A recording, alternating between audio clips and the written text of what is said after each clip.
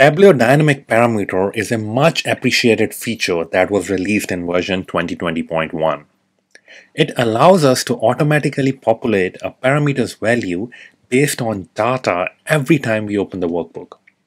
Well, this feature has been a game changer that has solved so many problems.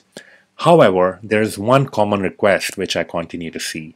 That is to add all value option to the list of dynamic parameters. Well, unfortunately, there is no straightforward way to do this.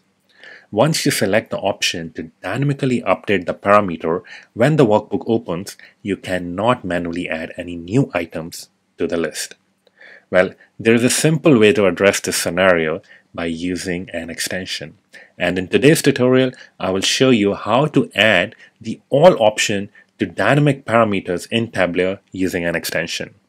So without any further ado, let's jump straight into it.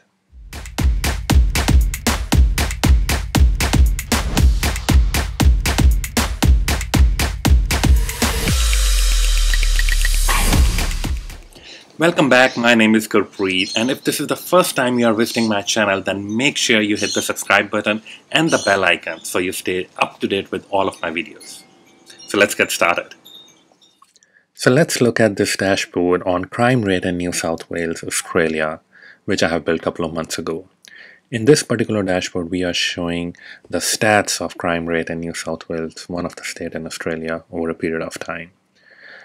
And I have used the selection of local government area. So there are different local government areas, and I've created a parameter for this where we can select different areas.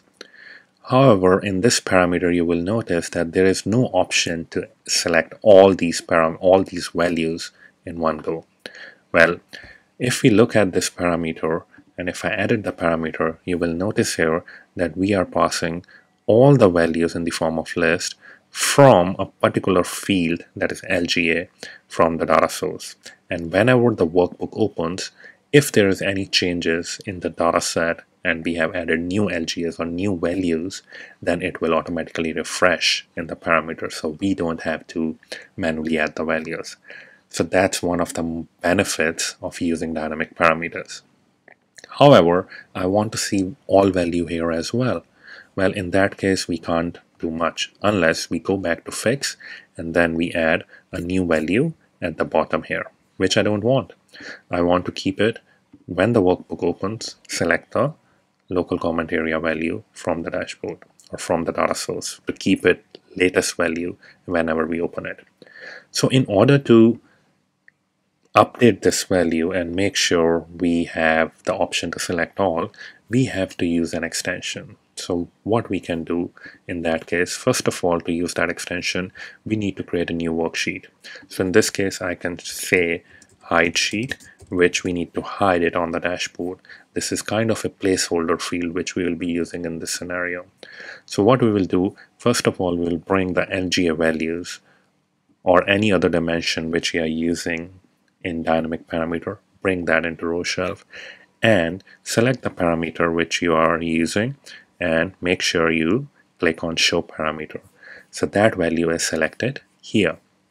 Now go back to the dashboard and make sure in this particular dynamic parameter value we are not using when workbook opens. Instead, we will say allowable values, we will select all of them and press OK. And I will tell you in a second why we did that.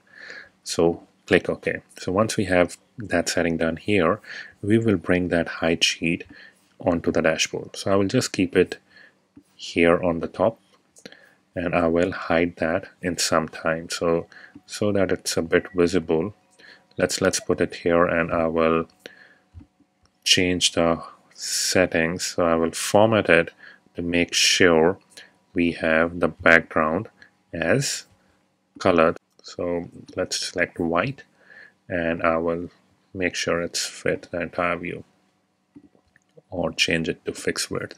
So just to make sure like you can see the data when we update the filter. So right now all the values are here, right?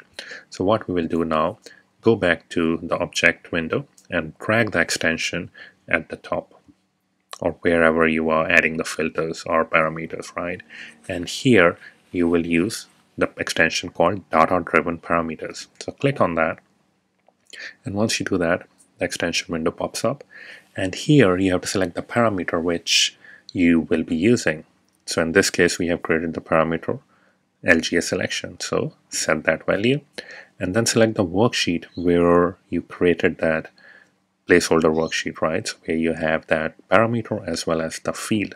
So here we know we have created this height sheet. So I will select that and set it. And in that, we know we have used LG as a field. So click on that and set it. Then go to options. And here you can say automatically reset value on dashboard load.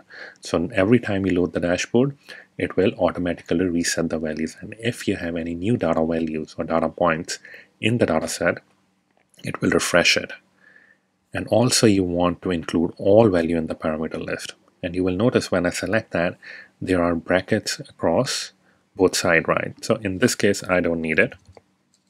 You can add any option like that. So you can change it to, let's say, test option if you want.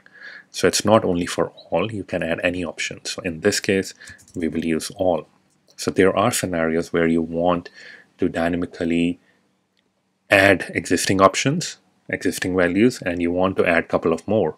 So in this case, you can add one at a time, right? So you can only add one value here, and I will click OK. So once I do that, you will see here in this particular selection, there is all option and this one. So I will click here and reload it.